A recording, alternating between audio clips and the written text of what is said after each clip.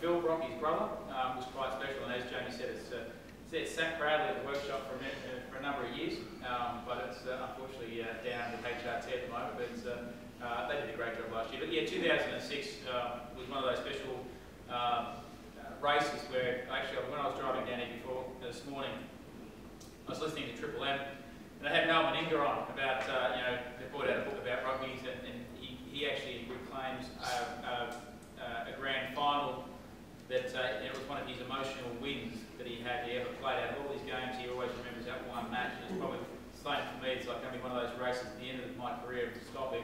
That's the one race that's, I was probably the most emotional, driving in and out of the car as well as being there that whole week. It's 5 years ago now, so we can actually share with something now. When we got presented with the trophy, we came back with it, and it's got a proper lid on it. Proper. Now, team owner goes, what the hell? They've got the ashes inside there. None of us were going to open it. So we didn't actually, for the first 12 months, we gave it back to V8, still with the lid on top, not knowing that so by the time we actually got open the next time, then the beer got poured in. In fact, there was a sponsor that actually broke the drought on that, didn't he? Yes, sure. Yeah, one of the guys who runs their Vodafone sponsorship, he goes, I've got to drink out of that. I've got to there's the picture, we can drink it. Yeah.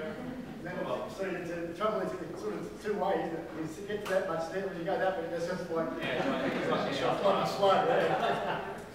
Now, I don't give you a hard time at your age, but is this sport becoming a young man's sport? Yes. Why?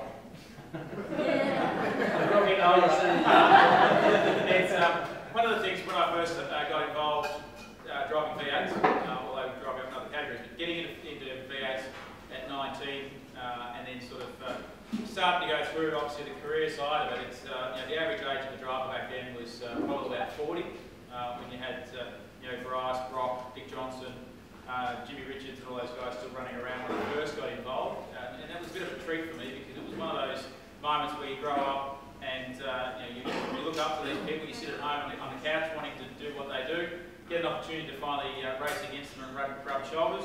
Dick Johnson thought I was an arrogant little shit, so it's quite interesting. Wayne Gardner said I wouldn't win a race, let alone a championship in '96. So it's interesting to see some of your peers that you look up to when you actually finally get to rub shoulders with them, to actually meet them in the flesh. But of course, as years have gone on and times have changed, not only has the transporters and all the teams' professionalism and the way that we operate and the way we do things like today has changed, but the drivers themselves have changed. And I think that the average age of a driver now in a V8 supercar is probably around the mid-20s, and Jamie's just crossed that line, so he's on the downhill slope. You reckon he's too old to ride now? We hang shit on our ways out there. Hopefully he can't hear us. But yeah, so the average age of a driver now is about 20-ish, 25, 26.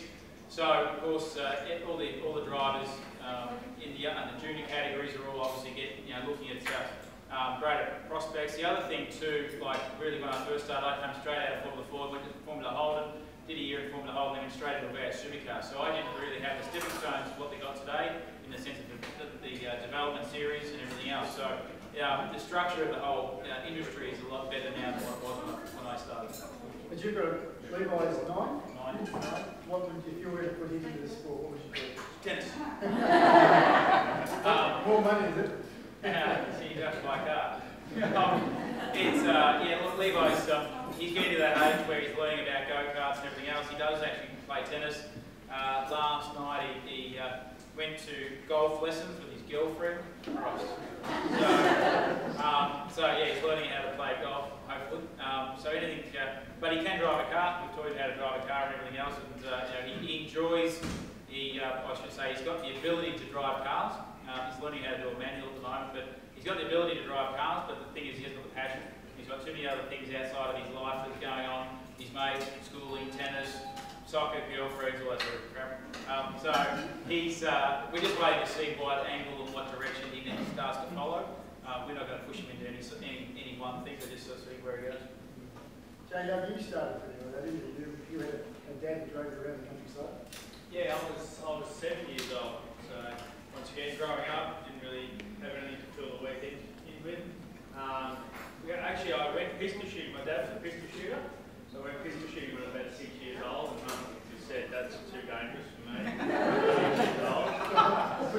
motorsport. That shows you never on a go-kart. That's not much better, but anyway, we'll go with that. So, yeah, once again, go-karts all the way up to like about 16.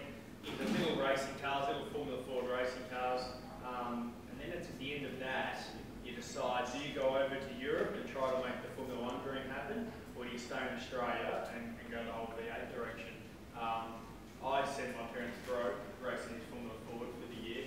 So poor dad had to sell a block of land, which he brought when he was 18 years old, to buy me a racing car. I'm slowly repaying him now, but I'll never get there. But yeah, so at the end of that year, realistically, there's no way that I couldn't even afford a flight over to Europe to try the Formula 1 thing. So stayed in Australia and made the most of what I had.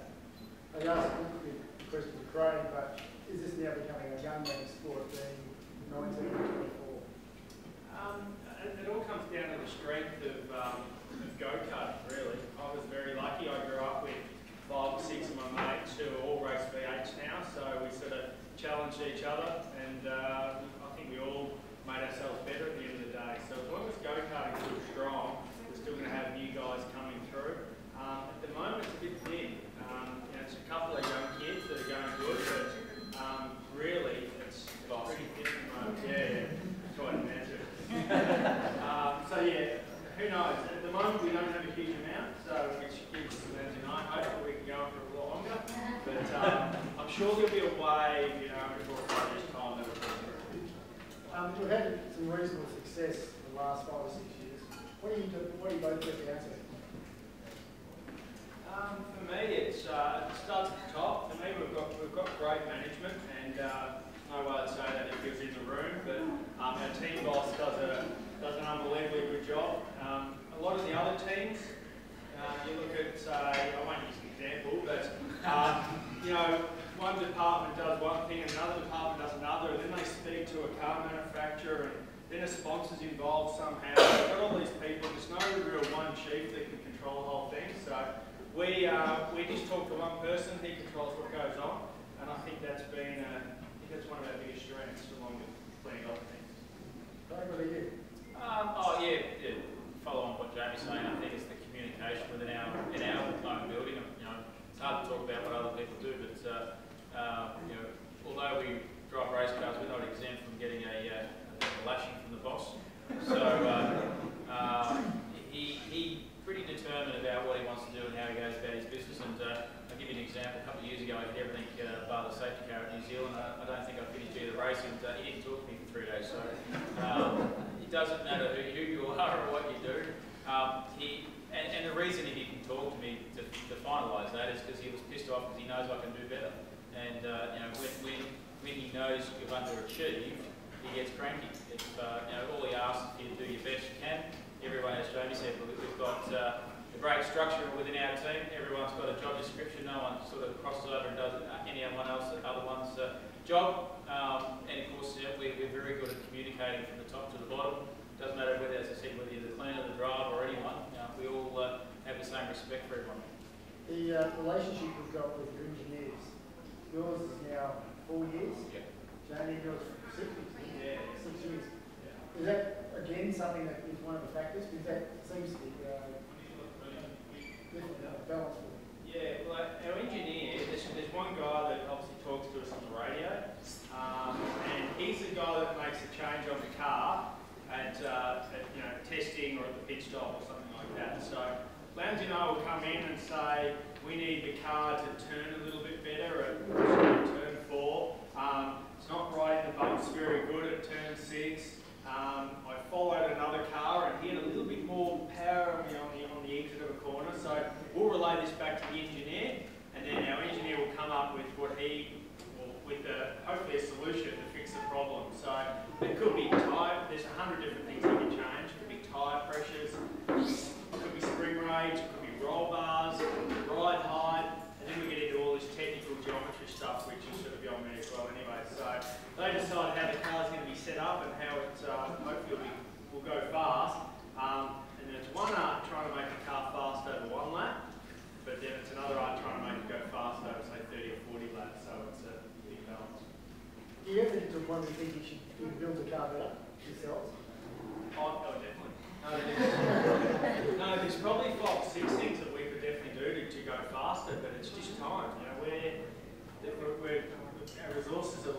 so to speak. I hate to be in a team mid-pack or whatever, because if we're struggling, they're going to be struggling twice as bad. But there's things that we want to push through that just take time, and it's just a matter of resources and just getting there. And unfortunately, when things are looking good, you start to get on top of things, and then I stick your car into the wall, and then that delays it for 3 months because all we're doing is fixing a car rather than making it go quicker. So that's why.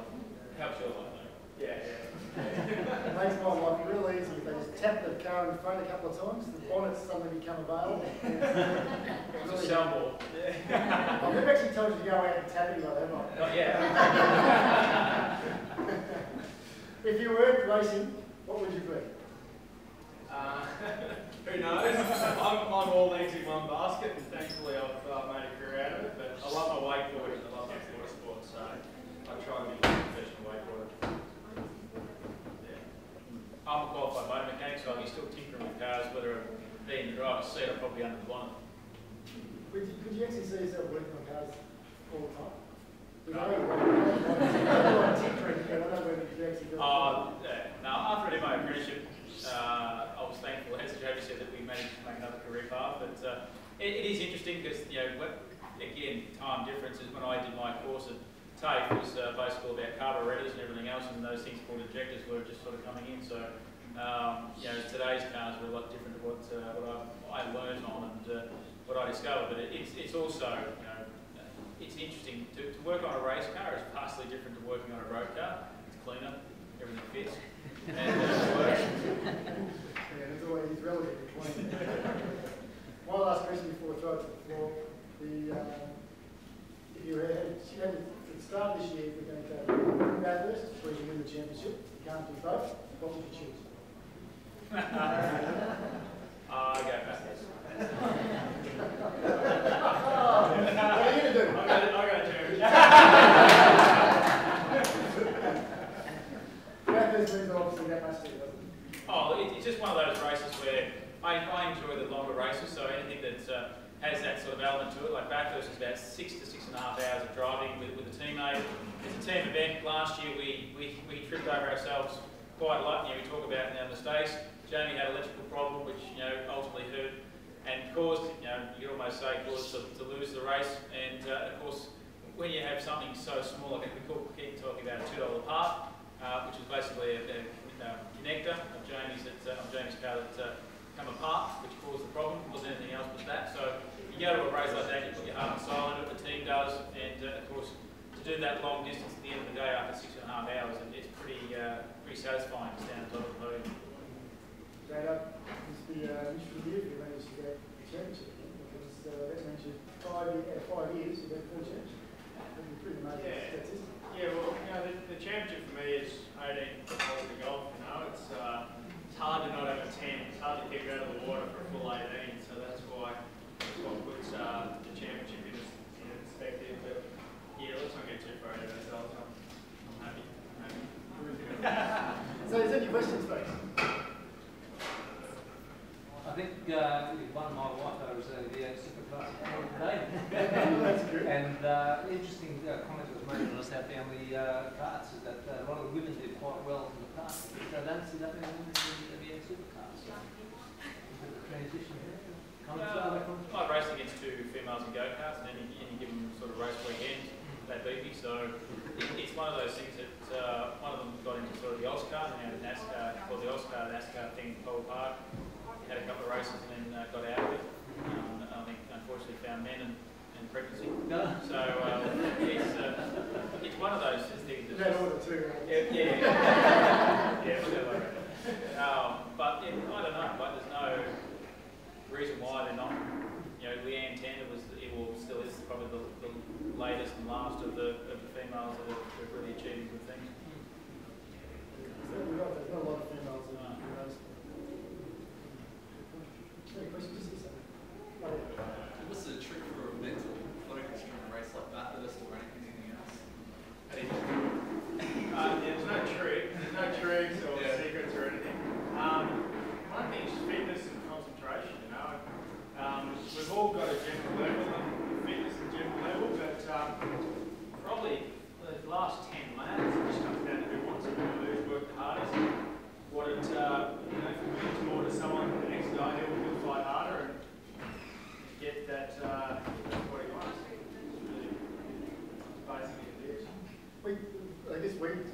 compartmentalise the Bathurst into effectively 5 mini races, and that's what it really is, and then dash to the finish. As long as you're in the showing enough for the first 5, it's really up to the individual from there. That's why Craig's drive last year, the year before, with Scotia, was such an amazing drive, because with the longest stint, unprepared. We just kept on going and going and going. That's a mental toughness that we haven't seen in the sport for quite a long time. What was it, 99 laps? Oh, no, 98 or something. Yeah. Escape popped the rib out. So, and luckily, when he popped the rib out, it was within probably 2 or 3 laps of him getting out of the car anyway. So luckily, it was sort of the end of his stint. And also, the other thing is you've got to, one driver can't do 99% of the race and put one other driver in for 1 lap. So one driver has to do at least a third, the other one has to do 2/3 of the race. And also, at the same time, Skate popped the rib, he was close to his window. He was also close to his window of his third of the race. So it allowed me to get back in the, or get in the car and stay there to the finish. So it was quite fortunate the way certain things unfolded. Any other questions? Yes. I'd just like to ask, apart from the Bathurst that you won or been in, which was your favourite Bathurst and why? Probably 94 for me. That's when I first went there. Because it's one of those things in history. I was with Brad Jones at the time, and Brad came into the pits 2 laps too early. So of course we filled the car up, I went out. I wasn't supposed to be in the car at the end of the race. The plan was for Brad to be in the car, so that all sort of got asked about. I chased Bowie, past Bowie, my fuel light came on, and the team basically ordered me to finish the race, not try and beat him. But what I didn't know then, which I know now, talking to Bowie in previous years gone by, is he was in the same predicament. He had about, and literally we had about half a litre of fuel in the car at the end of the race, and he had probably less. So if Brad hadn't have come in 2 laps too early, we probably would have had enough fuel to push him to actually for him to then to yield. But look, it's one of those things. It's an amazing race when you look back at it for me. But then the behind the scenes, what went on, was quite amazing. I think for me it was 2006, I'll say, my first year with Team Vodafone. Better electrical back there when we were away. First year with Craig, and it was only a couple of months after the great man passed away. So that was a crazy day, probably more so for Craig himself. But yeah, crazy day, my first win, and yeah, it was a little bit boring at times, but yeah, we got there. It's a pretty amazing day. Some of the things that we talked about afterwards, having the whole of Panorama quiet for me. Even the birds, they're just deathly silent, and they did the minute silence. And then when the starts, literally the start, it was an overcast day. Just at the start, a light, there's a shine of light, sunlight just came straight down and beamed on the start line. It's really weird. Dave Gropp came into the garage after lap 10, said, I'll see you at the end of the race. You guys both in the bag. First off. We won by 0.05%. There was something else. There was some other instance. It's all goosebumps stuff. And we all put all that together and it's great. Pretty cool day. All right, no other questions? Oh, yes. I got a seafood guy.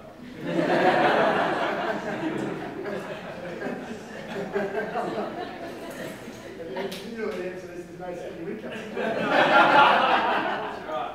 I'm the only Whincup under 100 kilos.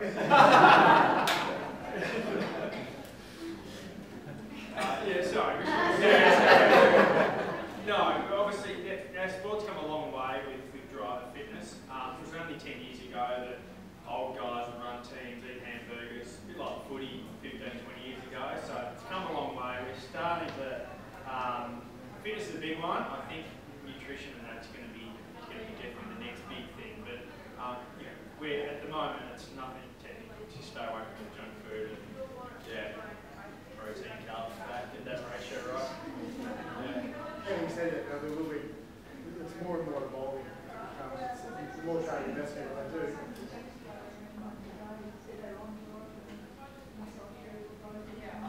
Can I do it? No, a lot of the teams, when I said about the teams having, looking a lot better in their presentation and everything else, but also internally, like now we've got a gym at the workshop, so not only can we use it, but obviously for Scott, who's spending a lot of time in the workshop at the moment, but also the workers. So when we do our pit stop practice and everything else, it's pretty intense. The pit crew have got to be able to pick up a wheel and a tyre, which is about 22 kilos in weight, rip it off, put another one on, rattle the gun up, and get us out in and out of the pits as quick as we can. So we do the best we can for fitness and for what our side of it is. The team now are very mindful about making sure that the team side, the aspect of that, is as best as that can be. And it's something that our guys, I know Jamie's engineer Mark Dutton has really taken on board, same as Dave Couchy, our data man, really loving that sort of the other side of, sort of the business and the fitness. And of course, we're not the fastest in pit lane, so of course that's another determination for the team to, I suppose this year, pretty determined, I should say, to make sure that they are the fastest. So they're doing everything they can as well. So it's not only just us being fit, it's about the whole team now having a different perspective and a different outlook. There's 43 of us in the team. There's 21 people that personal training on Wednesday, which is good. A lot of travel like this is What's your name? Aaron. It is I was joking. It's surprising. No wonder there's 21 people there. Yeah. 20 of the blokes, I don't understand it. But we've just formed an alliance with Body Science, and we're using nutrition analysis in terms of that, as well as they're giving us a nutritional program. I know, driving from the coast to Brisbane, I get to Brisbane and driving at 60 feels like I'm doing 2 kilometres an hour. What's it like for you guys city driving? Is it like driving a tricycle? Is it driving It's actually not too bad. I suppose, Jamie says as well that, we're lucky enough to get our thrills and kicks on a racetrack. When we get in the car, you've got to remember the race car, and I hope most of you have been through now, it doesn't have any of the luxuries of the road car. It doesn't have comfortable seats, it doesn't have air conditioning, it doesn't have a radio, it doesn't have any of that stuff that you actually enjoy when you drive a car. So driving around the streets and day-to-day stuff, it is actually quite enjoyable to get into something that's comfortable and just enjoy the drive from point A to point B. And you do get over driving out of the weekend, so passenger seat on the way home, something I know you don't follow me to drive back to the airport. Craig, back in another lifetime when you raced for HRT, Yep. I think you took off from the start line and might have been Calder Park, and the car was doing barrel rolls for pirouettes for Yep. a year. Photograph showed you holding your helmet. What was actually going through your mind? Check my head. No one sees it, but I look after it. It's back then we didn't have the hands device. Is what we do now today. So of course it's one of those things that you never want to get involved in a rollover or anything else. And up to that point, touch wood, I hadn't been involved in a rollover in go-karts, Formula Ford or anything. So sorry, Formula Ford I did. But it was a slow roll. Yeah. But when I got hit, obviously the car went up upside down, the front windscreen shattered and everything else. And the only thing I could think of was obviously my neck and everything else. So the seats are well supported for your body. I put my right leg onto the brake pedal, pushed it on. If you see upside down shots, you'll see the brake lights on. It wasn't going to help me, but it actually supports my body, my lower body into the seat. Put my hands on my helmet just to protect my head. Obviously, the whiplashing and everything else that I was going to go through. The only thing I didn't protect was my left leg, which is what I ended up with a knee reconstruction. So I didn't brace it on anything. And of course, with the inertia of the rollover, it did whip and tore ligaments off both sides of my kneecap. The hand side of it was just to try and hold the weight. Like your helmets are a bit of now about a kilo. So you're trying to keep that force from stretching your neck. I didn't want to be 6'1". So and luckily at that point HRT we're thinking about safety. We had a window net because when I stopped rolling, the two things that were sore on my body was my knee, which obviously was a knee reconstruction, and my right elbow, which at part of the rollover, it got caught in the net and it actually hit the concrete, or hit the bitumen. So if I didn't have a window net, I probably wouldn't have an arm. So it's, all that sort of side of it was, the safety was starting to begin then. It's just taking a little while for the hands device and everything else to come through. Maybe in your collision in New Zealand, you actually had a seatbelt holding heads and bodies. Yeah, I didn't go over. I got clipped and did a 7 Gs on the way in and an 8 Gs on the way out. And lucky enough, 5 years. Yeah, so I was almost 10 years later, had the hands device, and now with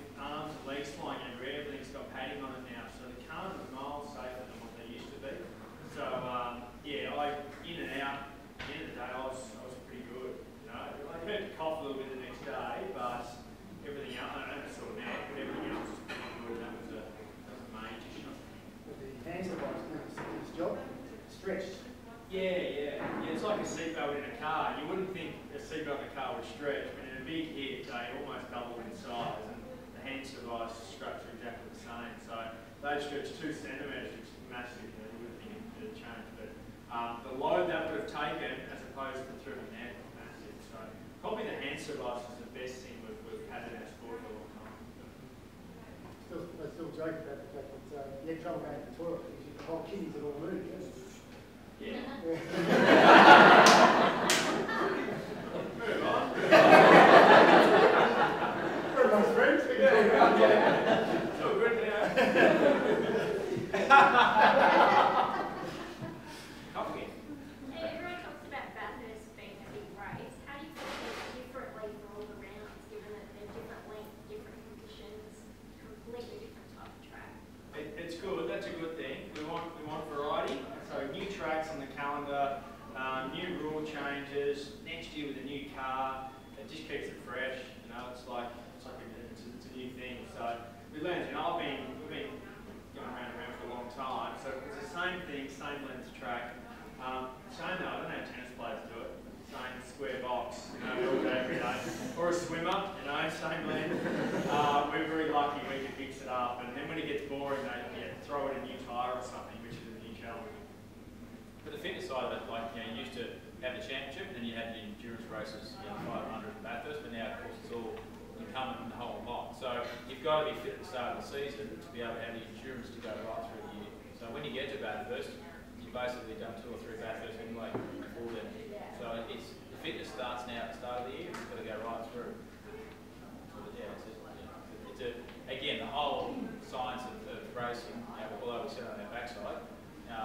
You know, Jamie did the Australia's Greatest Athlete. I did the second series of it, and I think it showed a lot of people that because we do sit on our backside, it doesn't mean we eat party pies every week. We actually go out and train. So it sort of actually shocked them a lot that we actually do take it pretty seriously. You even kicked the ball as far as me in the AFL. PJ comes from an AFL background. Geelong. Anyone Geelong? Oh, come on, Geelong. Everyone jumping on the bandwagon. Yeah. So yeah, and again, part of the stuff that we do now to recover, like Clipsal, you know, using ice baths and everything else, all comes from a lot of the football background.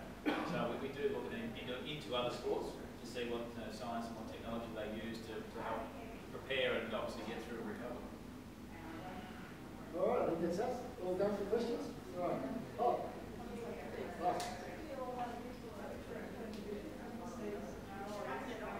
I'm convinced James can't say. I might shut most of the time. Yeah, hip concrete walls. Every year we've got to go through a medical examination. So part of it's our eyesight. So yeah. But it's a little bit unnerving for normal mortals like us. You go for a drive. Jamie knows exactly what the both know exactly where the extremities of the Commodore are. I keep on reminding the Commodore we drive around in the high car is 90 mil longer than the road car. Because you change lanes now, we make distance between them. Yeah, so we've got to load that one again. Yeah, but must be. What's the speed we do? Just under 200 we get down the back. Yeah, as I said, it's not the quickest stroke we go to. We get 300 at Bathurst down the big long hill, but good track for the turn, good for rides. Changing, when you change the fuel, did you notice much difference in performance once you change the fuel? We went like almost a step. So we had all 85% ethanol. We have to run 15% unleaded in the mix of the fuel, and that's only to ignite the engine in a cold weather like at Tassie, Melbourne, in Victoria. And so we run that mix of 15%. It's obviously it's a byproduct of the sugarcane and everything else. The performance of the car is we still use probably a little bit more in volume of fuel to get the same horsepower. We haven't really changed, well, don't really change anything in the internals of the engine to run the fuel. It's just more mapping, just getting the obviously the engine to run better with the mapping and everything else, that side of it. There was issues at the start of running the E85 about rubbers corroding and going hard and all that sort of stuff. None of that's all true. What else was there? There was the corrosion of that. Fuel lines and all that sort of stuff. Yeah, but none of that's true. Like we do still use today super, but then if you take what we suck in, when we especially go like the Clipsal, the Gold Coast here, anything else on the street circuit, we can tell the difference. You get out of a race at the end when we had super, and you'd be like delirious and sort of, you know, a bit just lightheaded and tired, and now you get out of it and it's actually not too bad. So it's sort of for us, it's for, even for our personal sort of well-being, it's a far better product to have. The ethanol runs cool, makes the engine run cool, so the engine's running less stress. So we've got just further distance for to rebuild. The big one knows what Craig get on. There's no smell. Just after seeing that crash with where it ignited the way it does, that's probably the downfall of it, the way it burns. That's still going to happen with everyone later. Yeah. That was big enough heat on the fuel cell, it just exploded. It's like a bazooka hitting a bulletproof glass, you know. A certain amount of heat, it's going to explode.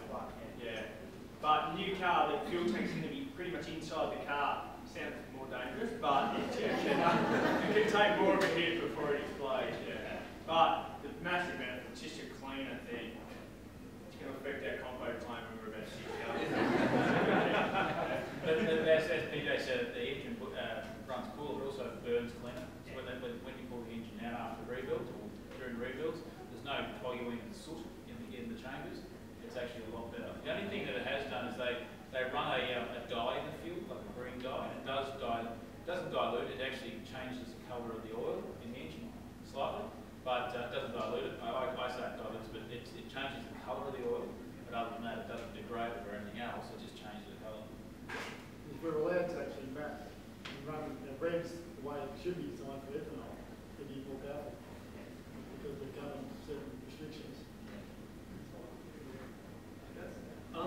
What was the difference in sort of fitness, when you stepped up from your karting to the big league where you are now?